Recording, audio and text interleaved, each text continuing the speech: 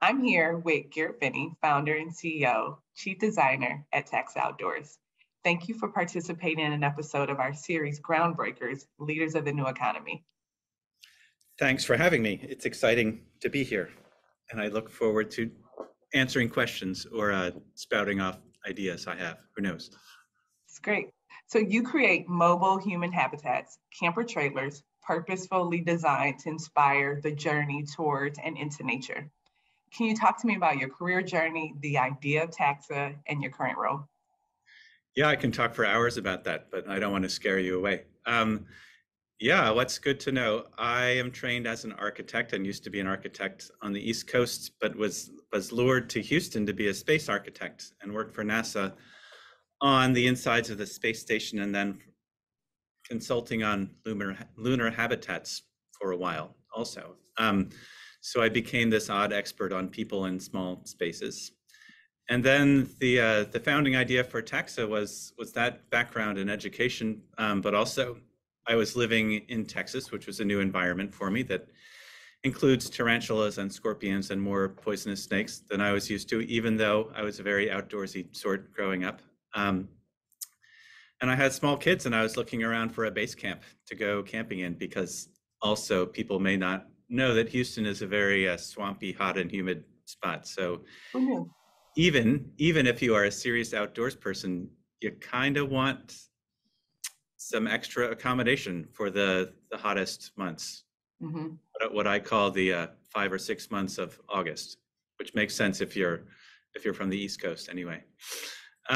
So, I looked around at the RV industry, thought, okay, here I am, an outdoorsy person, and I want this base camp. And it's like, oh, no one's making them. Like, what's wrong with everyone? And at first I thought I would point out to all these RV manufacturers that they were missing a whole demographic that included, selfishly, me. And then even after I pointed that out to them, they didn't say, you are a genius. They said, yeah, we're doing okay. Right. And so I thought, well, God, I haven't really approached the world as an entrepreneur before, but here's this whole missing demographic of, the RV industry typified by white boxes on wheels is trying to make a house on wheels or a hotel room on wheels. And that is the wrong paradigm for a lot of people. It's obviously the right paradigm for a good number of people, or there wouldn't be so many. But I think it's misguided in a business sense. I think there's a whole lot of people who are former tent campers or who've never wanted to sleep on the ground to start with, but just want a base camp from which to adventure. And that has a lot of sort of Venn diagram overlap with an RV maybe, but conceptually it's very different. And all of a sudden my space architectness and my earth-based architectness made a lot of sense. Nice. I'm curious how long the prototyping phase was, or to get your first habitat? Oh, that's a very awkward question. Your question really is, did I beta test on my early customers? And the answer is yes. Uh-huh. In a horrifying but now humorous way, the first 6 crickets we delivered, we literally forgot to attach the sink drain on them before we mailed them out. And I think those first 6, I don't know, the first 15 or 20, over the next few years, we took back because, everything was founded, I had an idea and I built it and I made it and I tested a few and broke them the way you're supposed to with prototypes. Yeah. But I was, those first cricket run, we ended up trading them out for better crickets in the end. But I don't know, it takes 1.5 years now, probably from idea to a new habitat. And, once they're out there in the world, then we learn from our customers about what they, we're trying to address this whole realm of what is comfortable camping and what is a base camp. And that's different for a lot of different people. We make 4 different habitats and they are different sizes, but they're also different levels of defining what camping is. When is it absolutely necessary that you have hot and cold running water? Right. When is it not? When do you need a furnace? But but we don't do things that RVs always do, which is sort of try to sell you a big flat screen TV. Right, when you're supposed to be out camping. I think that's truly groundbreaking. So when you look back at your life and your career, was there a turning point, something that made you reevaluate that's gotten you to where you are now or gotten the company to where it is now? A million things, of course. No, I think, my founding story it's sort of embarrassingly true. I really wanted something for myself, selfishly. The turning point was being in a new region and having small kids and thinking about the outdoor experience from a different vantage. And thinking, I used to be a wilderness backpacker. I'm not right now, or I can't be until my kids are a little bit older. So what is equipment now? Because that's how I approach the design of these things, as equipment. Like, they need to do the things that, in a founding way, I wanted to do, but now in a much larger community-based way with our customers. What is the range of adventures people want to have? Who wants to drive to Alaska, and who wants to go out for a night, planning at the last second? And that's very different than the RV industry. Over the past X years, 5, 6 years, overlanding has gotten really bigger. Other sort of approaches to this big in between is what I call it. I always design and think in terms of Venn diagrams. What is the sweet spot among all these different user groups? That is, it's not a military adventure, but for some people it's an expedition and requires absolute sort of safety constraints. And some people it's the aspiration to drive further down a dirt road than they ever have before, or than their friends do. That's where TAXA lives, is right in this in between, because we're not just interested in people who've gone camping before, or who used to be wilderness backpackers but have kids or a dog or whatever. The mission is to get people outside, and there's a whole lot of people who don't get outside who, in a mission, philosophical, almost spiritual way, everyone should go outside because it's good for your soul. Even if you go back inside and love it there, it gives you some appreciation of the range of experience. And so, I don't know, how do we not only make adventure equipment that you sleep in, but open up the realm of adventure to people who've never done it before, to immigrants, to different socioeconomic folks, to cultures that have never, camping's just not in their wheelhouse. And that means there's a barrier to entry that sometimes is just hey, you may be worrying about how to do it right. There's no right way to do it, but here's some thoughts about how to get out there. It always cracks me up because some people, for instance, grab the last pack of hot dogs from the last gas station they drove past on their way to camp, and some people have spent 2 weeks planning the ultimate foodie experience in the wilderness. And those are equally fun. I like hanging out with both those people.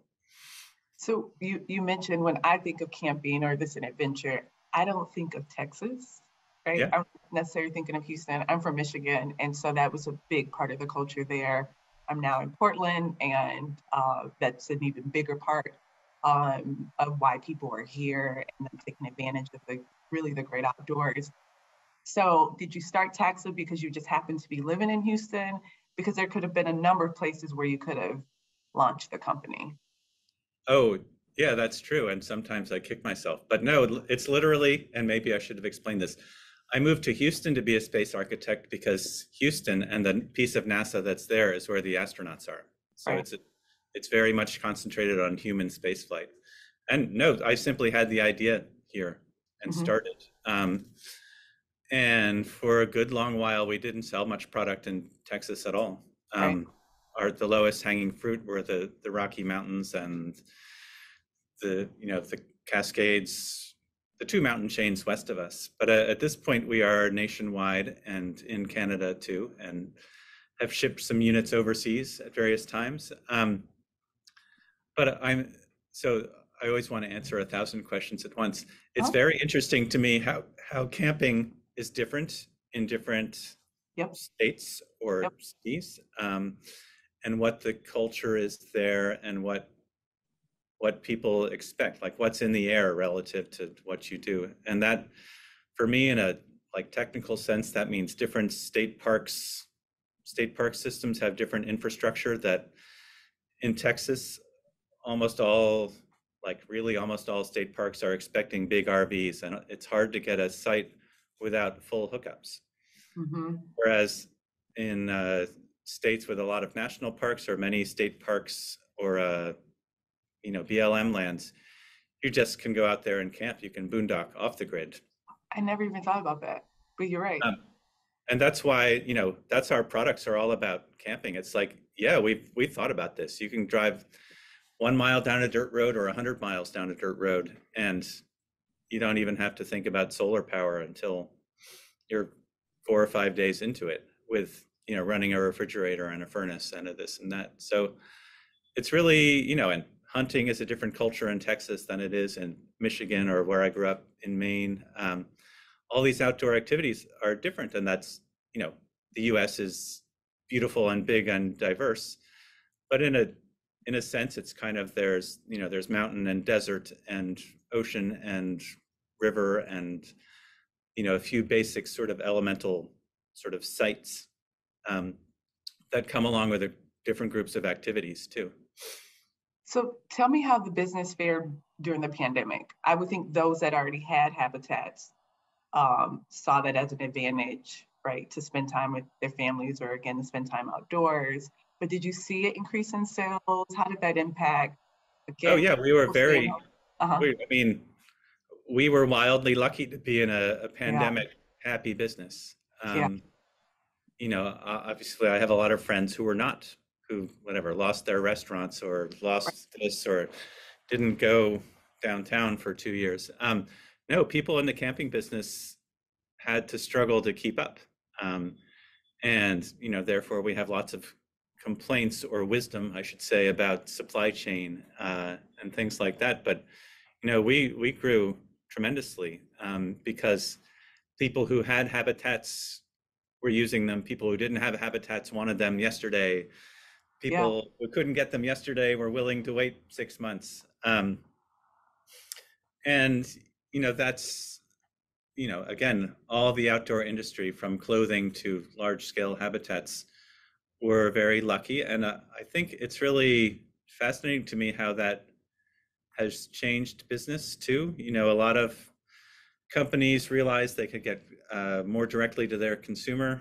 And the issue wasn't what store could we be in, but how do we expose our customer to our product? And that's led to really cool opportunities with collaborations with other complementary brands. It's not like I have one shirt among the 40 shirts at an REI. It's like, hey, how can we go camping together and expose more people in our crowd to your crowd and your crowd to our crowd? And it's really fun to find companies with similar missions that also complement each other, to do a product collaboration with, to do a photo shoot with, to have a camping weekend with. So I think that was going to be my next question. Did some of those partnerships come out of the pandemic, or how has the company evolved as a result of the pandemic? Again, we were talking about pivots. Are there any distinct moments that you can think of? Well, yes. So have we pivoted? Even before the pandemic hit, TAXA, legally we sell 3 of our 4 products are RVs, and that puts us in a vehicle category that's controlled by the Department of Motor Vehicles of different states. But always, again, our customers are generally not RV customers in their minds. They're buying adventure equipment that they sleep in. And that means going to an RV dealership is often a bummer for them. That's not what they imagine. There are great RV dealers and there are less great ones, just like auto dealerships, et cetera. But that's not where our customer is. Our customer is thinking, I have this idea of an adventure I want to do with myself or my friends or my family.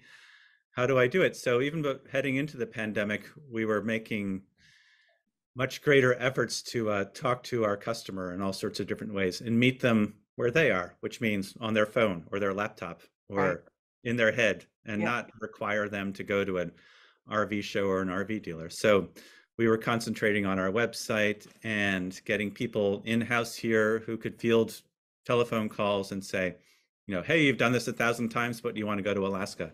Or, hey, you've never done this and you want to, but you've never towed a trailer before. We have coaches. We call them habitat specialists. But nice. Okay. How do we hold your hand? How do we remove a barrier?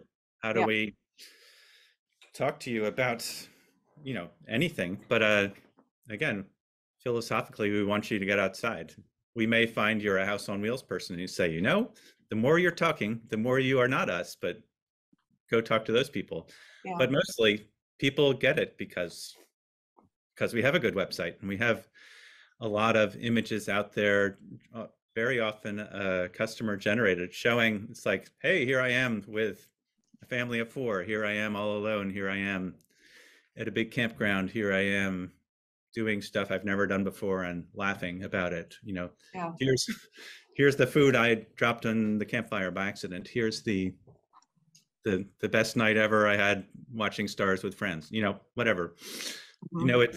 That's what's really cool about a growing company. And, with our growth during the pandemic, our community gets bigger, and that, bigger is better in a lot of ways. But for me, bigger, I'm a designer. It's like, oh my God, all these new people are using these things in ways, we thought of a lot of stuff, but you all are thinking of more stuff. How can we react to that and improve our product? What kind of stories can we tell through our social media, et cetera, that help us transmit our mission and help remove a barrier for you? And the barriers can be really small. I jokingly said about the founding of the company, tarantulas and scorpions and poisonous snakes were a barrier to me. And I spent all my youth growing up outside. They just scared me too. We don't have those things in New England. Yeah. But it's like, can I bring my dog? Where does a tarantula live? In the tree or in the campfire? And I know it's the campfire because as my wife and I were discussing that, we lit our campfire and like 6 tarantulas ran out. This is like the first month we lived in Texas. Ran out of the stones around the campfire, and we went to bed at 6 o'clock that night. It's like, let's go to bed. We're not very hungry. let's get inside and make sure a tarantula doesn't follow us. And that's silly. Now tarantulas are so cool to find out in the wild. I haven't been bitten by one, but it's like, here I am in this new place. Yeah. So I don't know. And, I'm fascinated. Again, I grew up totally outdoors and the summer camp and wilderness camping and cooking, but all these people didn't. You met Divya, my president, like she never went camping and still she fell into TAXA. And now it's, with her kids at their ages, being outside is fantastic, eye-opening. Yeah, no, it really is. So you said the company's growing. What can we expect from TAXA in the future that you can share? That's a good additive. Well, there are more habitats coming down the pike. Our expertise right now is habitats, but our mission is getting people outside. So what our products, our philosophical, our nonprofit and our for-profit mission is all to get people outside. So, we're doing collaborations with other brands to expose more things. We're coming out with new habitats, and there will be other products in the future. But we're also reaching into communities that haven't had the luck or the fortune or the ability to get outside, and trying to remove those sorts of barriers, which, that with some scale comes the ability to reach out and teach and demonstrate and welcome with all, all the embracing the difficultness of all that, if that makes sense, So that's really beautiful to me. I was raised in a sort of nonprofit-y household, so I've always wanted, it's like, when do we get to a point where we are giving back and teaching and demonstrating and creating, making the outdoors as much of a great melting pot as the US is, as Houston demonstrably is. Houston's a really exciting city in all those ways of being big and vibrant and diverse. And, you know, if I spun my computer around, you'd see that on our office. You'd certainly see that on our factory floor. I think we have 26 or 28 country flags hanging in our factory. Nice. Oh, very nice.